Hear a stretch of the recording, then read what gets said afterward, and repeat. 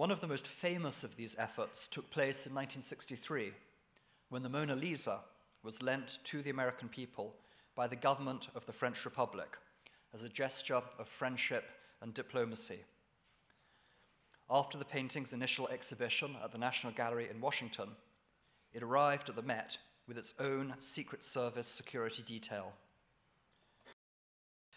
The exhibition advanced the Metropolitan's vision of public art education and was considered successful, though the large volume of visitors minimized the educational experience.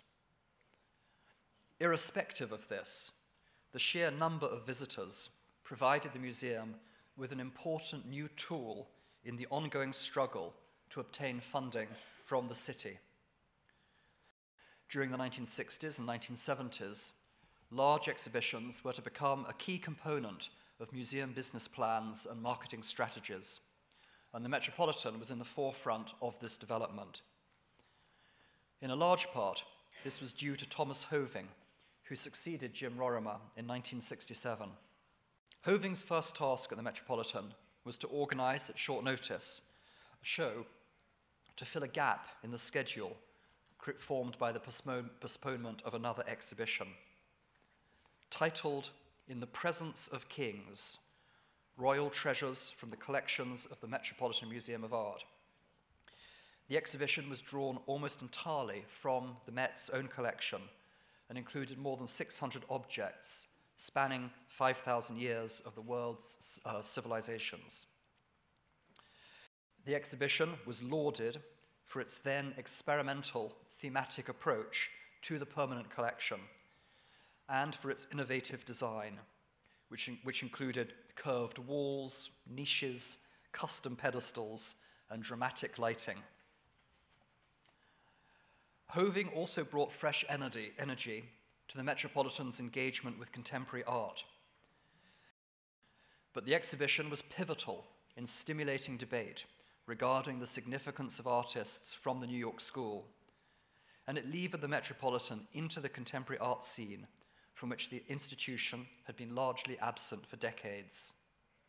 Meanwhile, as another historian of the museum, Michael Gross, has recently commented, Hoving realized that the more the museum was criticized, the more the crowds streamed in. By the mid-70s, the scale and variety of exhibitions that has characterized the Metropolitan's museum program over the last 30 years was well established. For example, 1975 began with a show celebrating the 100th birthday of Impressionism, which was followed by exhibits of Japanese art, Francis Bacon, Scythian gold from the Soviet Union, the opening of the Lehman Pavilion, and a scholarly exhibit of French paintings organized in conjunction with the Louvre.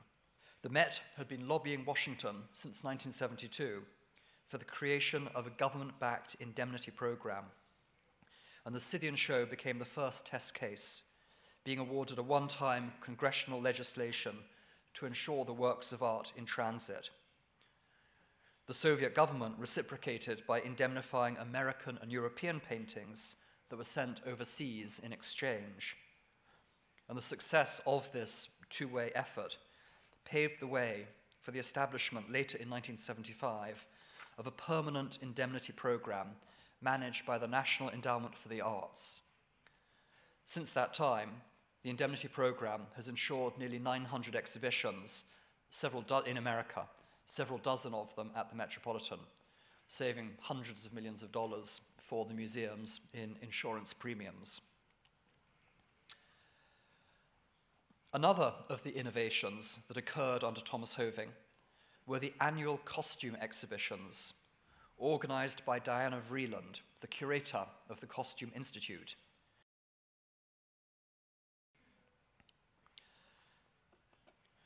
Hoving left the Metropolitan Museum in 1977 to be succeeded by Philippe de Montebello, who obviously needs no introduction in this context.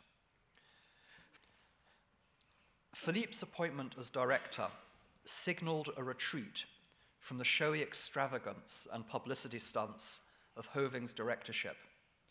And in the coming years, the Metropolitan was to craft a more nuanced balance between business realities and scholarly mission. but the roster of major international loan exhibitions continued unabated. During the late 70s and 80s, the Met hosted many groundbreaking exhibitions of European art. Indeed, the number of exhibitions that the Met mounted each year has steadily increased. During the 1970s, we mounted an average of 25 exhibitions and installations each year. In the 1980s, that number rose to 28. I show some of the changing banners on the facade of the museum from the 80s. In the 1990s, the number rose to 37 each year. Here we have, again, images from the 1990s. And in the early 2000s, it rose 28 to 35 to 37. Last year it was 40.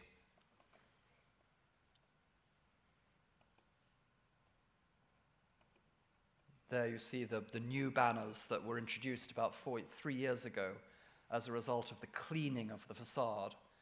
Less theatrical than the enormous ones, but considerably cheaper, and they allow you to actually see the architecture.